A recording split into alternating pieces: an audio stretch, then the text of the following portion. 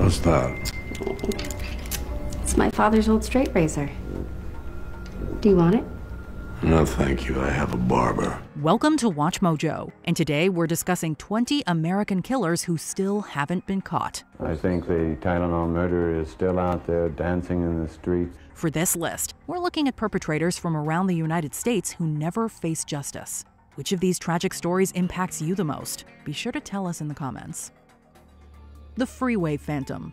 It was after the deaths of 4 young girls throughout 1971 that the Washington Daily News deemed the perpetrator the Freeway Phantom. If you wanted to be a criminal, this was the time to do it, because all the police were pretty much tied up. The killer would then take on the moniker with one more murder the same year. This was thought to be the 5th and final victim, but the Phantom struck again almost 1 year later when he killed Diane Williams. The murders, all of which involved African-American victims, were investigated by many task forces, including the FBI, but the search amounted to little in the end.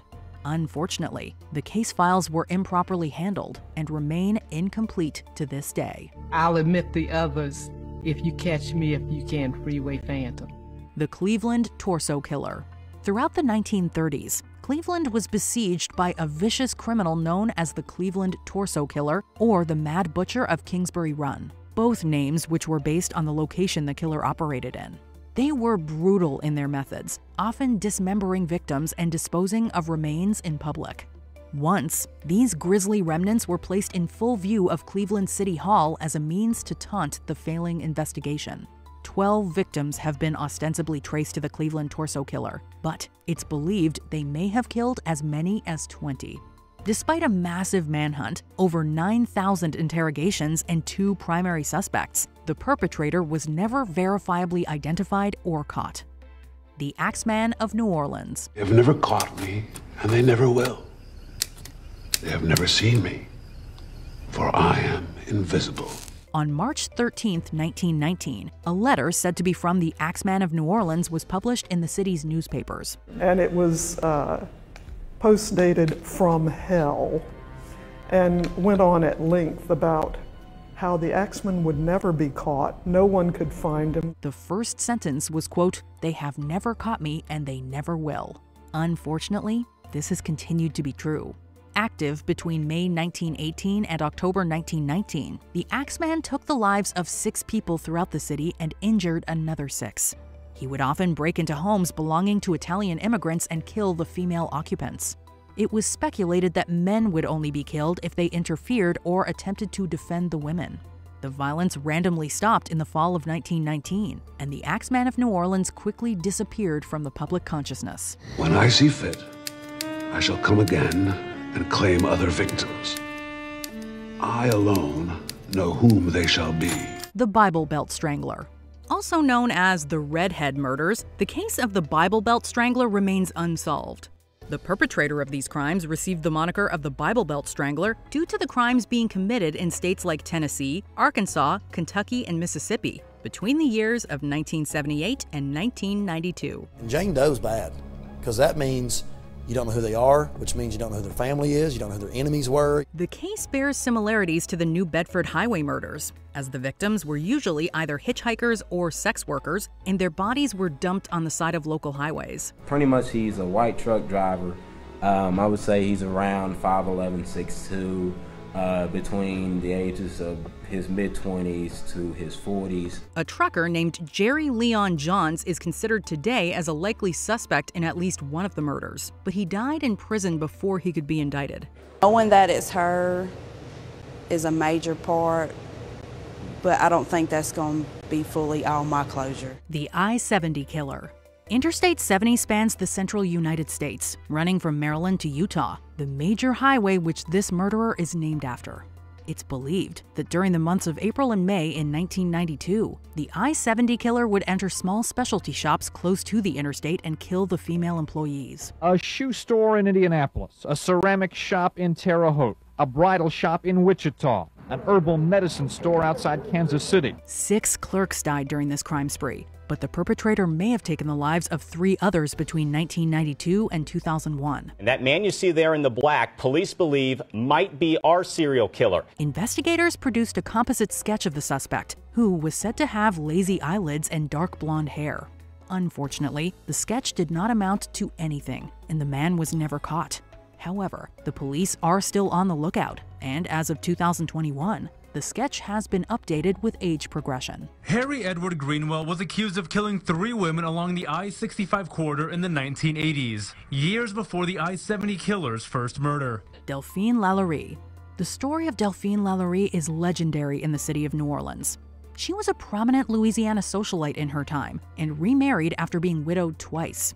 She also owned a very beautiful mansion in the city's famous French Quarter, and it's here where she conducted her crimes. Bonsoir, my pets.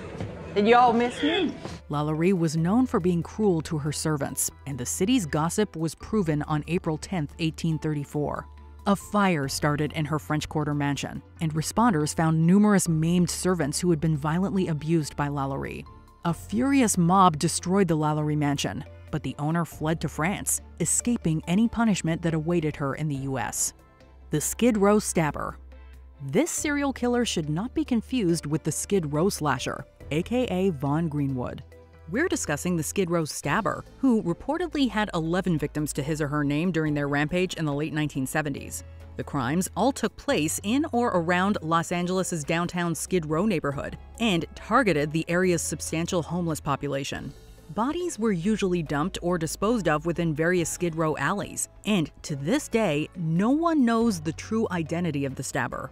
Bobby Joe Maxwell was arrested, tried, and convicted of the Skid Row Stabber crimes, but the investigation was marred by corruption and circumstantial evidence, resulting in the ruling being overturned in 2010. Bradford Bishop. This man married his high school sweetheart, parented 3 children with her, and found a job with the U.S. State Department. But this seemingly idyllic life was met with horror on the night of March 1, 1976. Bishop returned to his home after work and killed his mother, his wife, and his 3 sons, disposing of their bodies in a nearby swamp. The anger that he showed when he committed these murders is beyond even comprehension. Bishop's motives are unknown, but they may be linked to marital or financial problems, and possibly the rejection of a promotion he'd been anticipating. No one knows for sure, however, because Bishop was never caught. His car was found weeks later all the way out in Tennessee, but there was no trace of him. Of the supposed sightings of him, all of them have been in Europe. I mean, what he did was so heinous. And I feel like if I ever really met him, it was because he probably wanted to be found. The Atlanta Ripper. In 1911, the Atlanta Ripper began his killing streak. By year's end, anywhere from 15 to 21 women's deaths were connected to the murderer, or murderers. The victims of the Ripper were all dispatched in the same way, their throats deeply slit. Each of the female victims was black and in her 20s. However, it wasn't until the 6th murder that police began to consider the possibility of a serial killer. Some speculate that the lack of a lead, as well as racial prejudice of the time, led to the delay of the investigations, and their ultimately being dismissed. While several men were arrested, no charges were ever brought to court, and the case remains unsolved. The Servant Girl Annihilator. Occupation. With the exception of the white women, everybody is a servant. 3 of them are cooks. Between 1884 and 1885, the people of Austin, Texas were reeling in shock from a seemingly endless string of brutal murders. Each murder took place while the victims were in the so-called safety of their own beds. The Servant Girl Annihilator's name was devised by writer O. Henry in a letter penned to a friend, remarking, quote, "Town is fearfully dull, except for the frequent raids of the Servant Girl Annihilators, who make things lively in the dull hours of the night." She was dragged outside and the job was finished out in the yard. Well, that's one way to discuss an axe murderer. Wendy, I'm home. The murders ended suddenly on Christmas Eve 1885. Some believe they only stopped as he'd boarded a ship to begin his reign of terror elsewhere. I promise I will kill again. The Borden Family Killer. Lizzie Borden is a prominent name in the lore and history of Massachusetts.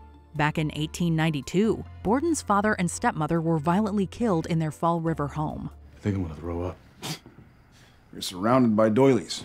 They're everywhere. Investigators immediately took note of Borden's behavior, disliking her calm demeanor and the bizarre inconsistencies in her story. She was eventually arrested and tried for the deaths of her family, but ended up being acquitted of all charges. Despite this, Borden remained the primary suspect throughout her life and was ostracized from the local population. The killings remain unsolved, with the main suspects being Borden herself, her uncle, John Morse, and the family's live-in maid, Bridget Sullivan. Gave her mother 40 whacks. When she saw what she had done, she gave her father 41. The New Bedford Highway Killer. New Bedford, Massachusetts is known for its thriving fishing industry and for being a setting in Herman Melville's classic work Moby Dick. It's also infamous for having been the hunting grounds of the New Bedford Highway Killer in the late 1980s.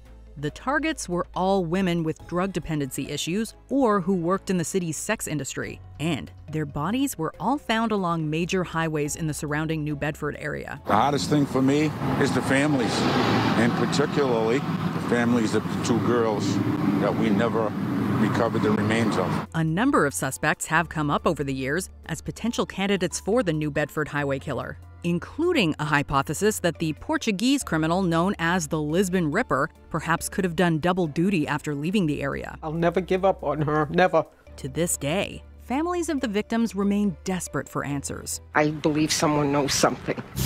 I made her a promise I would never give up, and I won't. The Chicago Tylenol poisonings. The Food and Drug Administration is now urging consumers nationwide to stop taking Tylenol. Chicago experienced what sounds like a Halloween urban myth throughout the fall of 1982. Someone was tampering with the city's supply of Tylenol, poisoning capsules with potassium cyanide. This incident resulted in 7 deaths, and Johnson & Johnson was forced to recall over 30 million bottles throughout the country. A man named James William Lewis was arrested after he sent a letter to Johnson & Johnson, demanding $1 million in exchange for ceasing the poisonings. He was sentenced to prison for extortion, but there was no hard evidence linking Lewis to the actual crime, and he has continuously denied his involvement. Do you have any theories on who is the Tylenol killer? I think that's fairly obvious. That's me. The real perpetrator seems to have gotten away with it, but the incident did lead to many positive changes in the pharmaceutical field, like the introduction of tamper-resistant packaging. Time is running out. Witnesses are dying, memories are fading. Charlie Chopoff. This vicious killer was known for targeting African-American boys exclusively. He earned his ghoulish moniker from the brutal injuries he would inflict upon his victims.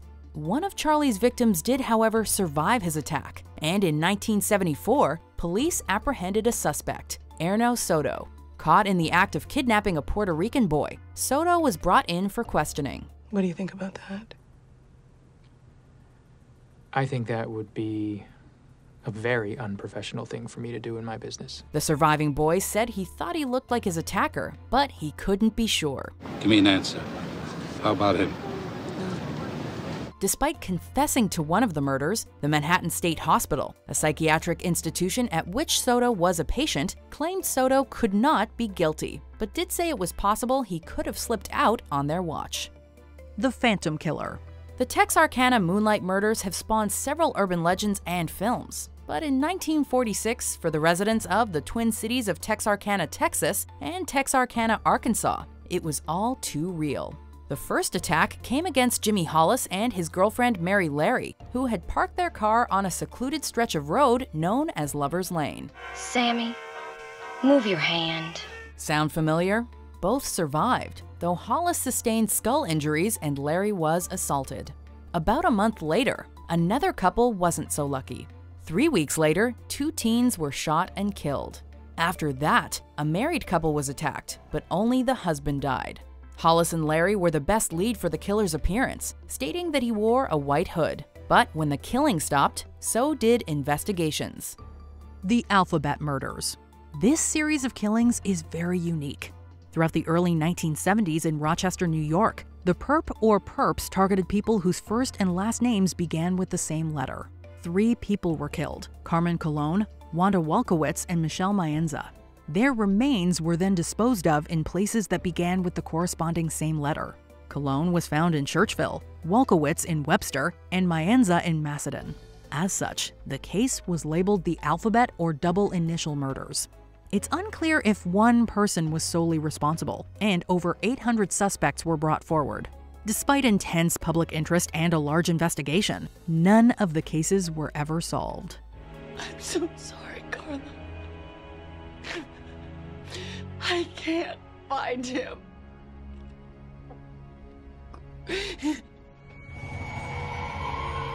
The Oakland County Killer. Over the course of about a year in the late 1970s, 2 boys and 2 girls went missing in Oakland County, Michigan. Their bodies were later discovered in public areas. They didn't cry until I left them. These crimes led to the largest murder investigation in U.S. history up to that time. Several witnesses came forward, but provided no concrete leads. One witness claimed to have seen one of the boys talk to a man in a blue AMC Gremlin, prompting investigators to inquire after every Gremlin owner in the county. If he was involved, he should have been in jail and he shouldn't have been out the night Timmy was abducted. But answers about the killer, or killers, remain elusive. Is that good enough for the family? No, it's not. The Long Island serial killer. This killer's been at it a while. In 2010, a police dog in training located the first body. It wasn't long before investigators found more in the area, alerting them to the possibility of a serial killer. As the area was probed further, bits and pieces of bodies were found up and down Gilgo Beach in Suffolk County, New York. All of the victims, disposed of over a 20-year period, were associated with the sex trade, several of them soliciting services over Craigslist. Almost nothing is known about this killer, except that they are morbidly prolific. The investigation is ongoing. There are thousands of exploited servers on the internet, so he's not going to run out of victims anytime soon. Black Dahlia's killer. It's the killing that rocked Hollywood and inspired countless noir stories. In January of 1947, a woman by the name of Betty Bersinger came across the bisected body of what she believed to be a mannequin. This was quickly debunked and revealed to be the body of Elizabeth Short, eventually dubbed the Black Dahlia by the media. In the aftermath of Beth Short's murder, it was a time of mass hysteria. There was a sense that around any corner, there could be a killer. The crime attracted national attention, and an enormous manhunt was launched to catch the killer. I can guarantee you, Mr. Long, this killer will be caught. Said manhunt produced over 150 suspects, one of whom was Bugsy Siegel, a prominent mobster. However, the investigation failed to produce concrete results, and the Black Dahlia is now one of the most notorious unsolved true crime cases in America. Before we continue, be sure to subscribe to our channel and ring the bell to get notified about our latest videos. You have the option to be notified for occasional videos or all of them. If you're on your phone, make sure you go into your settings and switch on notifications. The Zodiac Killer. I'm not the Zodiac. Undoubtedly the most elusive killer in American history, the Zodiac Killer is like something straight out of a Hollywood nightmare. Also one to pen letters to the police. He did so by way of puzzles and complex cryptograms, boasting about his feats and demanding that his letters be published on page 1 of the newspapers, or else the body count would rise. This killer would hunt his victims, usually young couples in secluded areas, before carrying out his work. Similarities in method and physical description have led some to postulate that the Zodiac and Phantom Killer may be one and the same. Regardless, the Zodiac has left a grisly legacy all his own. This man was a terrorist, and a terrorist that was American grown.